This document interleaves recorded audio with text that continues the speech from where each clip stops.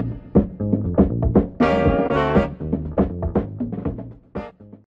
everyone, welcome to BIM Modeler. This is Raj. In this video tutorial, you will be learning what are the types of Revit families. So it is important that before starting any Revit project or learning the Revit, you have to understand what are the types available in Revit.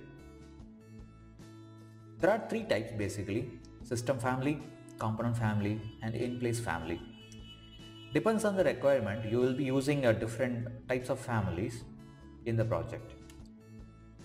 The system family is nothing but wall, duct, pipe, cable trays and floors, ceilings, roofs.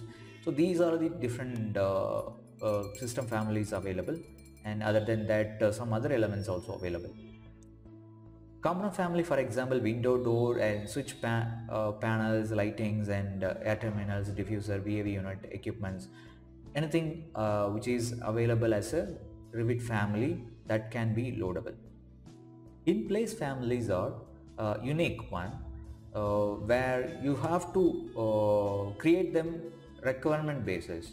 So for example, if you are creating a corner table in your applicable places, so that table cannot be used in the other project.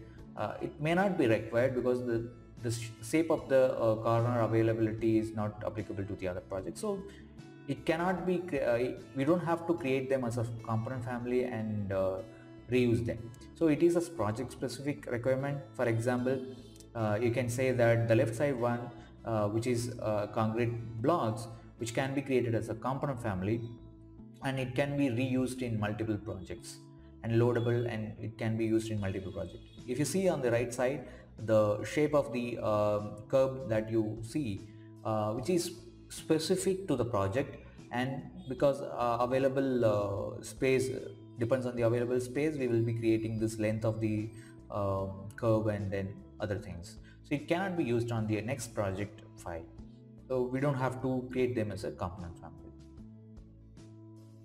So the system family can be transferable using the option. There is a setting in Revit, you can transfer the one project to the other project, but it cannot be loadable. It will not be available as a separate file, so you cannot load. But the component families are transferable from one project to the other and loadable also. The in-place family cannot be used in other project. We don't have to use it in the other project. That's the right way to say. And if you need, it can be copied from one project to the other project. Types can be created in system family. That's the main thing that you do in Revit project template. You will create your types, depends on the standard, your standard and requirement. You will be creating different types. And component families also, you can create a different types. For example, window sizes, different sizes you can create and you can use them in the project. In place family, you cannot create a type, that's one thing. And in system family, as I said, it will be there in the system by default, like wall, door, everything will be there. At least minimum one type will be there. Based on that type, you will be able to create the site. So these types will be loaded from the project automatically, so you don't have to create them from the beginning. So there will be one type at least. The component families are loaded whenever, wherever it requires.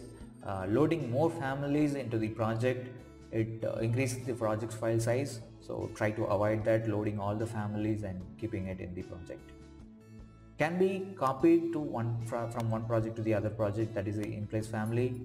Mostly it is not required. If it is required, you can copy from one place to the other place, it's possible. So system family, as I said, it is one of the template settings, and component family is also, loading the component family is also one of the template settings you can do. And but in-place families, we don't create in-place family in a template and reuse them, so it's not applicable to them. So that's it. I hope you understand these three differences, and if you have any questions on them, you leave your comment below. And if you like this video, share it with your learning friends so they also learn it with you. And happy learning, and see you on the next tutorial.